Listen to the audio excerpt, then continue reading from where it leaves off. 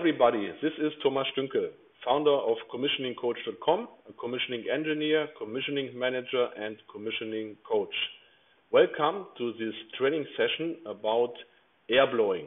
My special guest today is Vinson, and I will hand over now to Jim. Hello, Jim. Hello, Mr. Thomas. How are you? Fine. How is it in California? I'm here in the cold Slovakia today. Oh, it's very warm and sunny. Beautiful. It's paradise here. Great. Okay, today you will give a presentation about air blowing. Yes, I will. Okay, great. Then I would say let's start with this presentation. Thank you very much, Thomas. I'm delighted to start. Hello and welcome to Basic Modern Commissioning. This session on equipment cleaning services is brought to you by Jim Vinson, owner of Vinson Consulting Group since 2008, now located in California, USA. I've lived and worked in commissioning and pre-commissioning in the Middle East for many years, from 1981 till 2014, when I returned to the USA. My experience extends from 1973 up to today, which is over 40 years of experience. I worked in the USA initially, then Saudi Arabia, Western Europe, and then back to the Middle East in the mid-1990s. I'm still active today, providing technical consulting and engineering, and also project management services. This includes commissioning and pre-commissioning projects, mostly in heavy industries such as petrochemicals, electric power plants, refineries, fertilizer and ammonia plants, methanol and NGL plants, and various types of hydrocarbon separation plants. Please check my profile on LinkedIn. VCG services clients worldwide to assist them in planning and managing their projects, sometimes remotely and sometimes on site. I have seen and solved many problems in my years of experience, and I think I can share some valuable solutions with you that may help you with your current job. Let's look at some basic cleaning methods for modern industries and assist you to understand how to choose the right ones for your problems. Also, I have included some advanced topics which will be useful to you for planning and performing the methods, executing the job, getting good results, and working safely. VCG offers training and instructional services in the form of instructional packages, as shown here in these 5 basic training packages on basic cleaning methods. Air blowing is the cheapest and quickest, but not always the best. These methods are arranged in the order of increasing cleaning levels produced. So, air blowing is the lowest, chemical cleaning is the highest. Steam blowing and chemical cleaning give the highest levels of cleaning but are more complicated and more expensive. So these are the basic or beginning topics, and there are also other more advanced training topics available for VCG as well, such as project management, contract management, operations management, commercial and technical bidding practices, planning and estimation, job calculations, job risk analysis, creation of technical method statements for clients, and other related topics are offered. In presenting these topics, I am assuming that you, the viewer, or the attendee, are either already working in this area, or that you have some knowledge of the basic essentials of this subject, and you have some level of interest. If this is not the case, please contact me and I will either try to adjust the presentation or point you to other higher or lower levels of presentations on these topics. In order for you to get a benefit that will help you in your job, think of a problem job you were on in the past. Summarize the job, describe the problem, plus tell how you solved the problem, or tell me if you could not solve the problem. Write your summary and send it to me via email. I will analyze your problem job and will suggest some possible solutions and explanations so that you, and others also, can benefit from lessons you learned on your problem job. No need to give the job name or exact city or plant location, but the date of the job would be nice to know. I will remind you about this again at the end of the session. All right, let's look at some of the learning goals that I have for air blowing, things I would like for you to come away with. We'll take a quick look at the basic features and the benefits. I'll tell you why you should air blow, why it's good to choose air for certain types of jobs, when not to choose air blow. I will tell you briefly, technically, what is air blowing, and I will tell you how to air blow. So in this instructional topic, you will learn these facts about air blowing services that will support these 6 learning goals listed on this slide. Question number 1, why air blow? Air blowing is one of the cheapest, most simple, and quickest cleaning methods.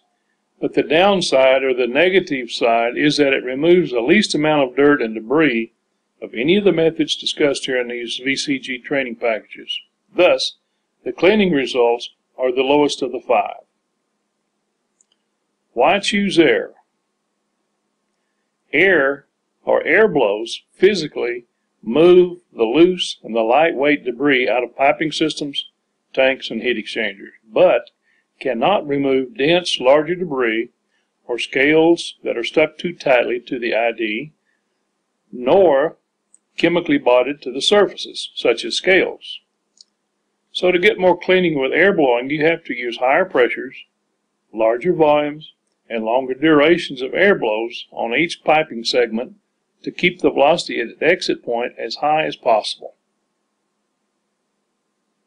So, first general rule, you blow into the larger ID piping and the exit into and out of the smaller ID piping to keep the velocity at the exit point as high as possible. This gives you the best cleaning possible. And you also move systematically to the next blow and don't contaminate earlier cleaned piping. So you have to have a system. You have to design a series of blows and move from one to the other. To successfully clean large systems using air blowing, one has to separate the total system into many smaller segments, hopefully with shorter and straighter links, in order to keep the air velocity as high as possible. Since air has a very low density, and the velocity and time are really the only variables you can control, you cannot change the density of air very much, as cooling it is not much of a benefit compared to the cost of the cooling. Let's go ahead to slide number 7 quickly, and we'll come back. Take a look at this density table taken from CommissioningCoach.com. Look at the yellow lines, the temperatures marked as 0, 50, 100, and 400 degrees Celsius. And I direct your attention to the 0 line first, and if you examine this line, you see that moving from this line to the next yellow line, the density of air varies from about 1.3 down to 1.1. Now this density is expressed in kilograms per cubic meter. So over this 50-degree range of temperature, you have a decline in the density. And you realize, with a little bit of scientific knowledge, that as you heat any gas, the density is going to come down. Now, from 50 degrees C up to 100 degrees C, the density varies from 1.1 down to 0.95. As you get into steam temperatures, the density varies from about 0.95 on down to 0.5. Now, you don't want to memorize this table, no one would. So if you can remember these 3 values and the temperatures, you can pretty much summarize that table and use it to be a useful comparison while you're thinking about air blowing. So 1.3 at 0 degrees, 1.1 at 50, 0.95 at 100, and 0.52 at 400 degrees C. So you can see the pattern and understand why the density trend goes down and know how it might affect the cleaning results of air blowing. So just to summarize this briefly, the inertia of air at 0 degrees C is about 20% more than 50 degrees C. The inertia of air at 100 degrees is about 20% less than it is at 50 degrees C. The inertia of air at 400 degrees C is about 50% less than it is at 50 degrees C. So keep that in mind and you will have a handy point of reference. Let's go back to slide number 6 quickly or briefly. For complicated piping geometries, it is necessary and you should have a plan or make a plan for breaking down piping segments into smaller and straighter systems. This is much better than flushing the whole system in one blow, and the reason is because the flow velocities can be higher. And remember, higher flow velocities give greater cleaning results. Any given blow segment contains some differences in the idea of the piping, but the diameter should not vary greatly. I recommend not more than 50% or so. So the practical interpretation of this would be that it's okay to group 2 and 3 inch pipe with 6 inch and 6 inch pipe with 8 inch, but I would not group 2 or 3 inch with 12 inch or 14, and I would not group 6 inch pipe with 12 or 14 inch pipe. Now, if you're going to do an air blow, obviously you need an air compressor. You can use either a temporary auxiliary air compressor, or you might be lucky and the system would be up and running in the plant, so you can use the system compressed air for the air blowing. Now, there's not much quantitative measurement you can do about the air blowing, but white paper targets can be used to verify the type of debris removed if the client requests. So you can observe the cleaning trends, but otherwise very little quantification of the amount of debris is possible with air blowing. It's very difficult to quantify the amount of kilos that you remove. Also, usually if you use oil-free dry air, dry meaning not containing water or humidity, the system does not need to be dried and preserved after the air blowing is finished to avoid the rusting of the ID metal surfaces. But the system should be sealed off or reconnected and reinstated or boxed up as soon as possible. Now, for higher cleaning levels, remember, use water which can dissolve certain fouling materials, take them into solution, and it can be easily drained out at the end of the process. Chemical additives can also be included to make this even more effective than air blowing, which is, remember, simply a physical cleaning method, not a chemical cleaning method. I'll give you just a brief preview of the next topic, give you a tip about water flushing. Moving water has a higher force of inertia, and remember, inertia is mass times velocity. Moving water has higher force of inertia due to its higher specific gravity as compared with air, so it can physically remove much heavier debris than air. This makes it much more effective at debris removal than air is. Water flushing typically gives a cleaner system than air blowing alone, and sometimes the two methods are even combined in sequence to give even better cleaning. Alright, let's skip ahead 2 slides now. We've already looked at the density table, and you remember your comparisons and the percentages at various temperatures. Air blowing features and benefits. Advanced topic details for air blowing services. Features and benefits we've already gone over. Air blowing is quicker, not cleaner, but it is quicker. It's useful when you have light density, dust, sand, dirt, and debris.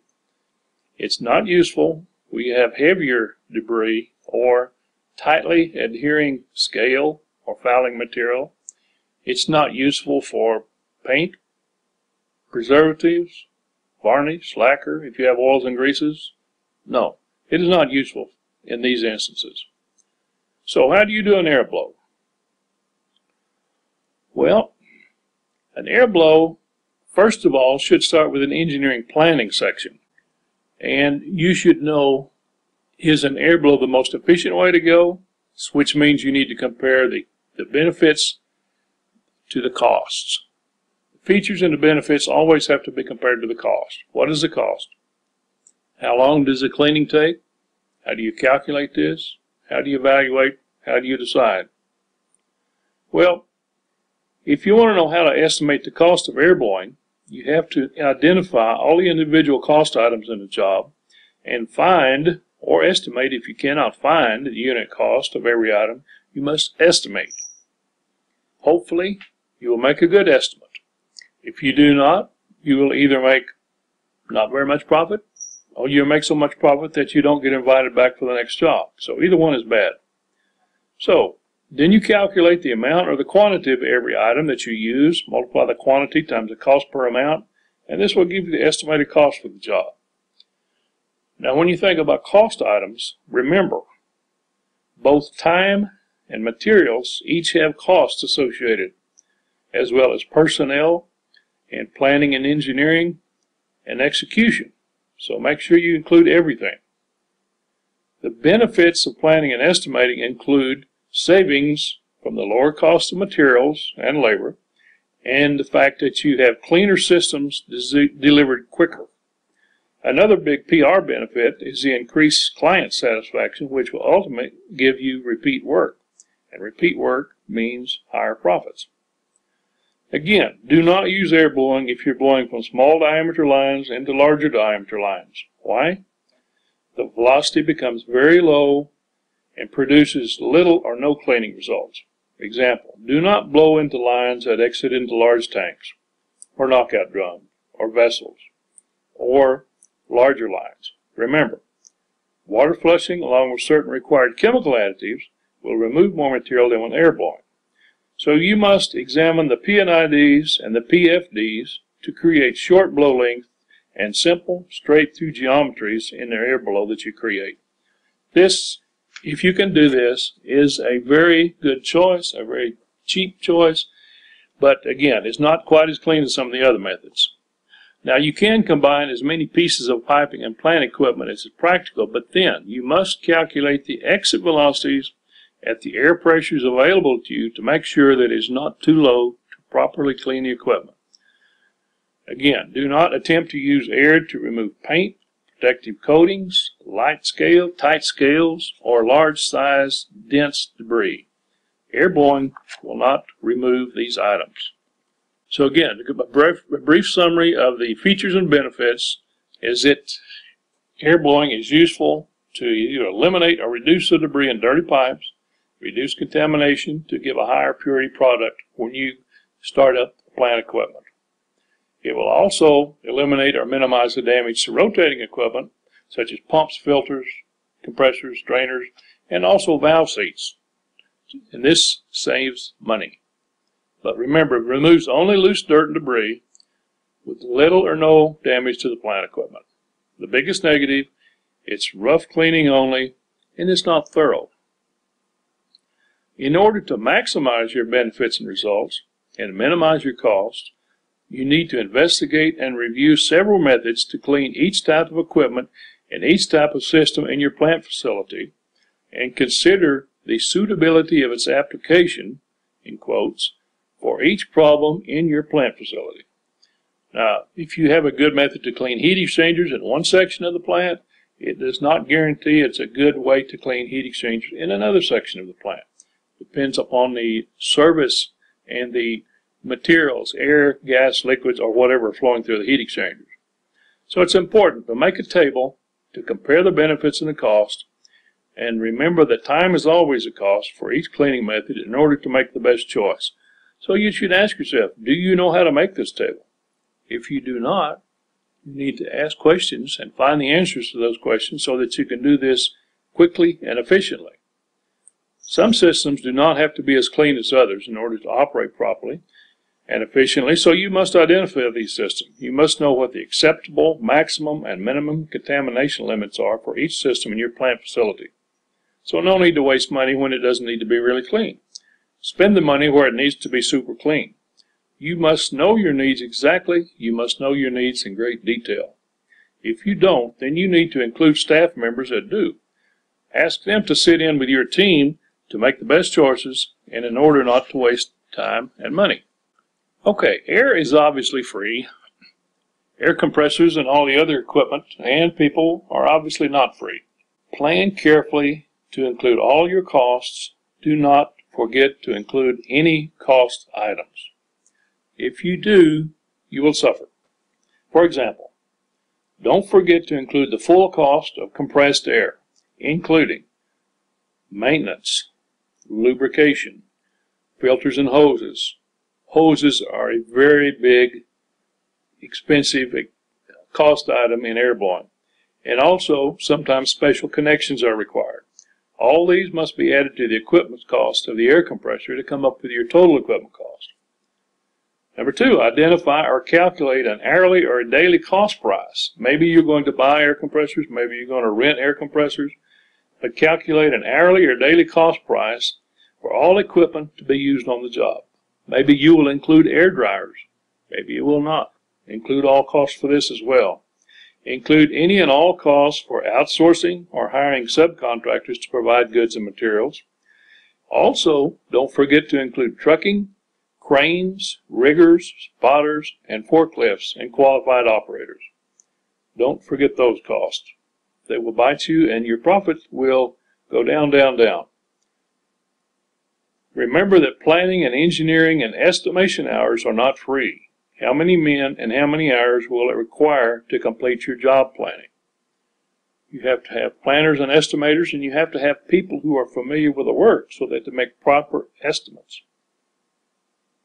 What is your true cost per hour for manpower?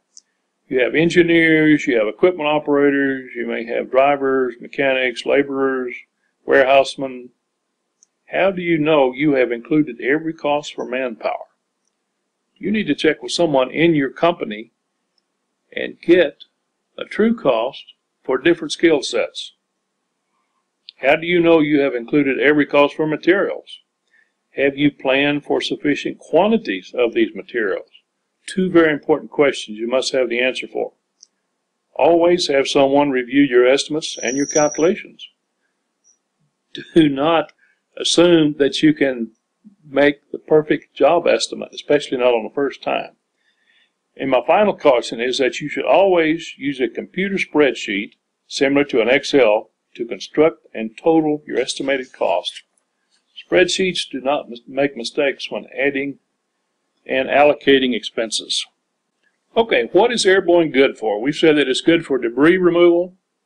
You can dewater with air to a certain extent. If you're going to dewater, obviously you want to have very dry air. If you're going to do pigging, you may have fluids involved first, and then you can switch to air and dry later. You can even do pneumatic pressure testing with air.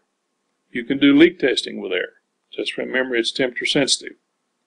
In order to choose the correct application of cleaning methods and material, you must be thoroughly familiar with the correct type of cleaning that is applicable to your particular specific cleaning problem in your plant on your job. No method, that's in all caps, no method can remove everything in every system and in every situation. There is no universal cleaning method. So don't pick an expensive method that does not or cannot give you the cleaning level you need. Don't waste your money there. Use the cheaper one. For extremely clean requirements, you are forced to use an expensive one. So don't pick an expensive one for the cheap things. One method does not fit all your cleaning problems. Just like one size shoe does not fit all. Okay, cautions would include this. Air blowing will not remove rust or scale, tightly adherent rust or scale. Paint, lacquer, oil, grease, or varnish, anything you can paint on and spray on. It will not remove preservative coatings such as anti-rust compounds.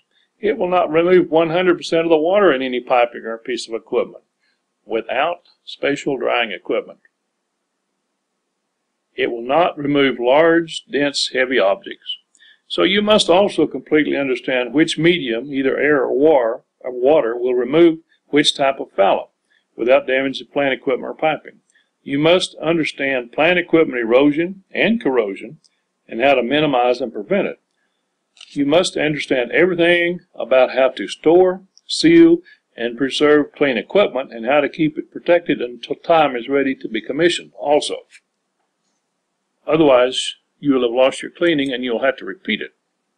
So the costs go up by a factor of 2, plus your delay cost. Okay, safety cautions. Working with equipment is dangerous. Anytime you get out of bed, you enter a danger area. Air blowing is done with compressed air.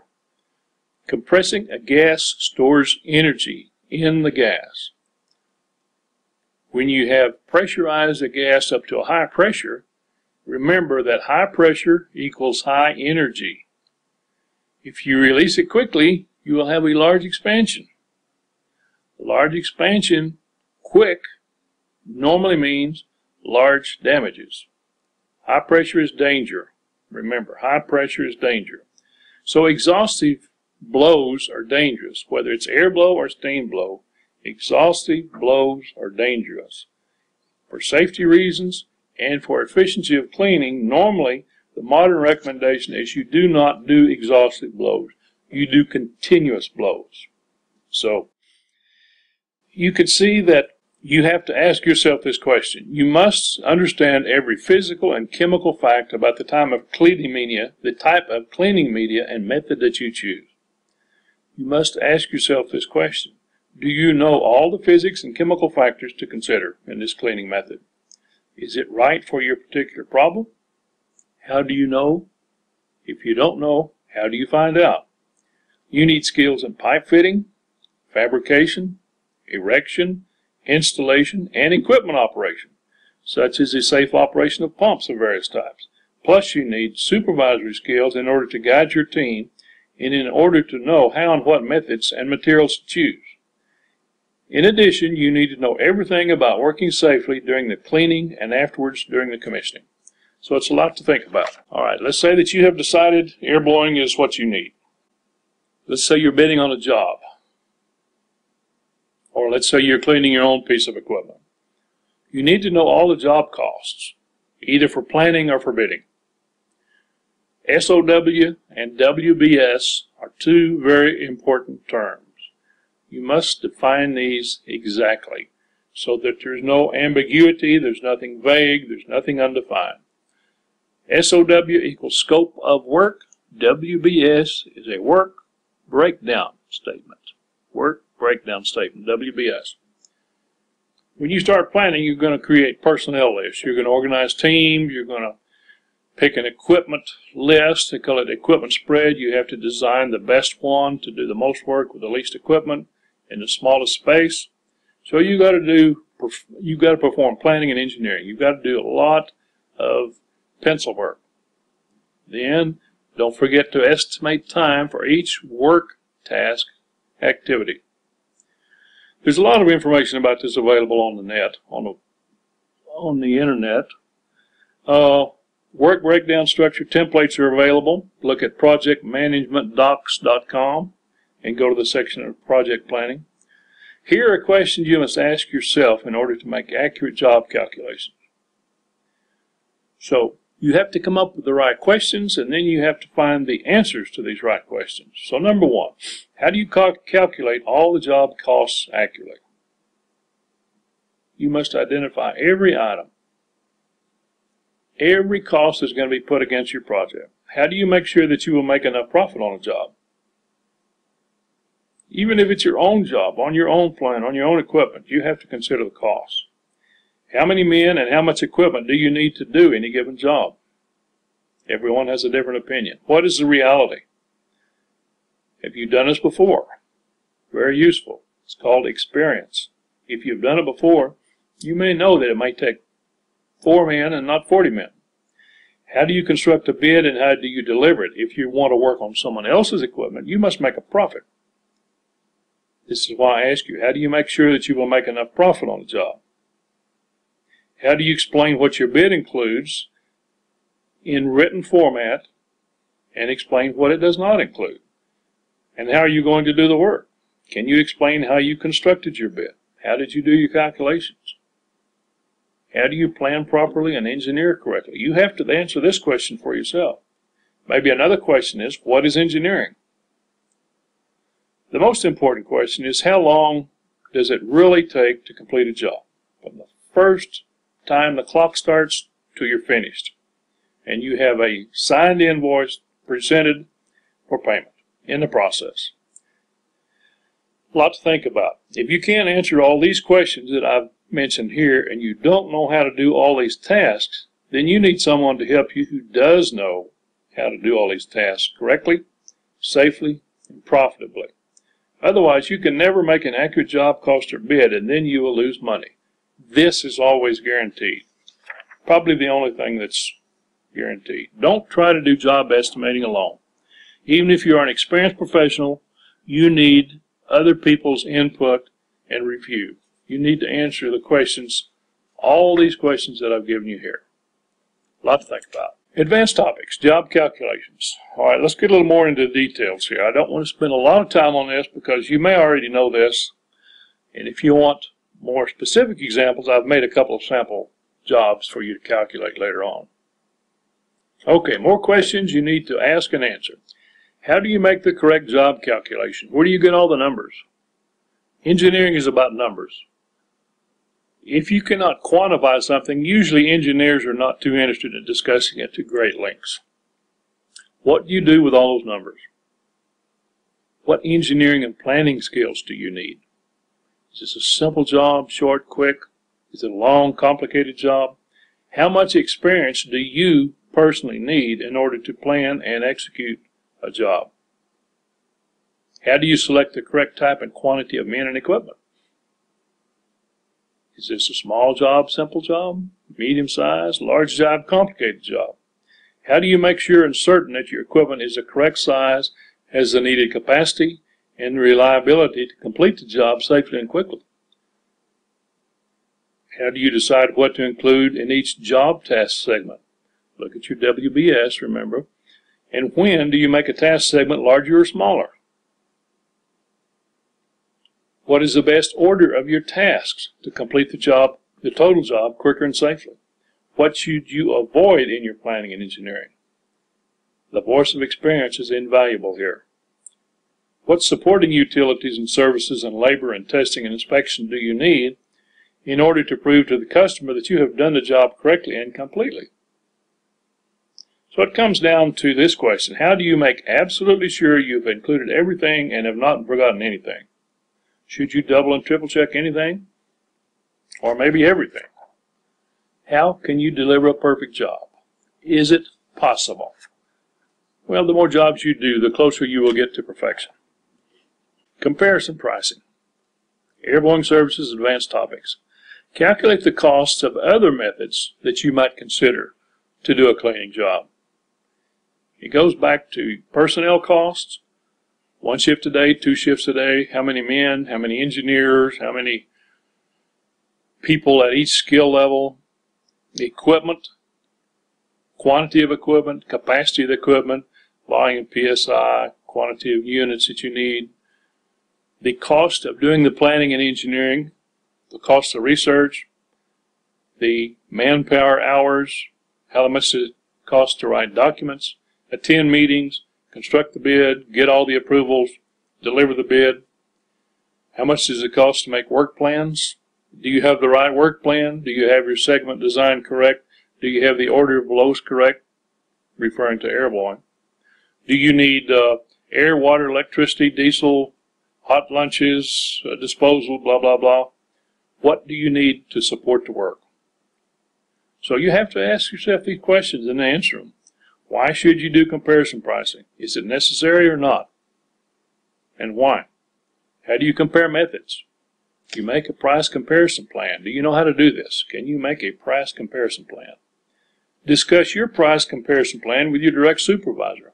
Why is this a smart move? Can you recognize a good price comparison plan? Can you make a good price comparison plan? What is the minimum of things to include in a good price comparison plan? How to compare pricing. Ask yourself these questions, and again, you must answer these questions. It's not enough just to ask. How would you compare the cleaning efficiency of air blowing to water flushing for a given job? Can either one or both methods always be used interchangeably? Okay, which one is quicker? Which one is better? Is the amount of cleaning the same per unit time period, or is one method quicker than the other? Which method is better, and why? How do you compare the cleaning results? What is clean? How do you define it? How does your client define it? How do you measure it? If you don't define clean in the same way your client defines clean, there's going to be a problem when you present your invoice. I can tell you that right now. There will be a problem. How do you make sure that everybody agrees on the definition of clean? Clean in quotes. Quote, clean, unquote. How do you know when a method has failed? How do you quantify the results? What % clean did you achieve? How can you calculate the amount of cleaning per cost unit per each method? Can you compare methods directly? Is this like comparing apples and oranges? So, your question is how to pick the best method for any given problem. How do you justify your choice of the best cleaning method for the job? You will have to justify this to your boss, to the supervisors, and probably to the client. So think about this before you get in that situation. How do you make sure you get paid for your efforts on any job method selected and completed? This is very important to your boss and his boss. The higher you go, the more important it gets, the higher in the organizational level. How do you feel about giving a guarantee of cleaning results when you bid on a job? Can you predict any problems with guarantees? Are you comfortable in guaranteeing your future action? Have you had to give cleaning result guarantees before? Have you ever heard of no cure, no pay? How do you like that when there's no cure? What do you do to fix a cleaning failure? How do you correct a failure? And the most important question here, who pays the bill in case of fixing a failure? You don't want it to be you. Okay, a reminder again on your problem job analysis. Think of a problem job you had in the past or one you're working on now. Share the important details with me. What is the mechanical completion date? MCD is mechanical completion date. Describe and give all the details so the problem can be understood by me and a solution can be given to you. Give your ideas on the best way to correct the problem. Describe any choices of methods that would work to give suitable cleaning result. Defend your best choice for a good solution to this problem. Send your analysis and description of, quote, your job problem, unquote, to me by an email. And I will respond and advise you if I agree or if I can suggest other options. And if I need more info, I'll ask you for it.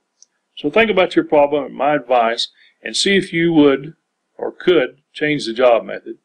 And tell me if you would pass my advice on to others in your team. Maybe they've had a similar problem. All right, a couple of sample job problems. The first one, I've just assumed we have a piping system that contains 17 cubic meters of volume. I'm not going to tell you how many personnel you need. Normally on air blows, you only work day shifts, sometimes night shift if you have good lighting. So you'll have to design a team. How much staff on your shift and how many teams per shift? You assume that. Tell me what your planning and engineering costs are. I suggest maybe 2 days times 4 people, or 4 days for 2 people, or you pick another number just so you tell me. And let's say your equipment costs are $300 an hour, but you must add delivery and removal charges, mob and demob, to the $300 an hour. So estimate the cost of any risk of unknowns on the job, anything that will cost you extra time or mean a cost overrun. Don't forget to add the mob demob costs, add the cost of overrun risk to the job cost, and sometimes you have unknown risks. And then just so we'll all be consistent, use a 1.5 markup factor for the total bid selling price. So, calculate the job costs and give a total bid price. Give a cost amount for each breakdown point in the slide. So, total up your total bid price, total up your costs, calculate your total profit. After you complete the next training package, I will answer this question: is it cheaper to water flush or to air blow? Just the next sample job problem in this training package. Now, your client's going to ask you which method will give cleaner results. Which method would you choose and why? You have to defend your choice to your client. How could you complete the job any quicker? The client will always ask you that question. How much would the extra cost be for the quicker job? Would your client agree to pay for any extra costs in order to save time? Maybe if you double the quantity of air compressors or the quantity of men, or you have a bigger pipe fitting crew to separate the the total job into segments, maybe that would make it quicker, but you have to balance that against the extra cost for the extra men or services. Okay, definition. Cost times markup equals sale price. Profits equals sale price minus cost. And percent profit equals a profit divided by the sale price times 100. So for a markup of 1.5, your profit level is 33.333 ad infinitum percent. So we'd like to see what your percent profit would be on this job. All right, let's look at sample job number 2. Compare the cost of air blowing versus water flushing. Let's work on the same 17 cubic meter piece of plant system with some equipment, some piping, some other details, but keep them the same for both of these sample job problems. This sample problem in slide 20 has additional information that might help you to compare cleaning methods more easily and logically. Now, you might not have all of these when you thought about sample job problem number 1. So make these calculations here on the slide on page 20 and see if you can justify your choice now for the best method, air blowing versus water flushing. Now, you may have to provide some costs from your own experience. These vary from location to location, and if so, just please describe and justify these costs and show how this affected your calculation. Make a brief summary and describe and justify the logic for your choice of cleaning method, air blowing versus water flushing. Okay, why so many questions in these training slides, you may ask?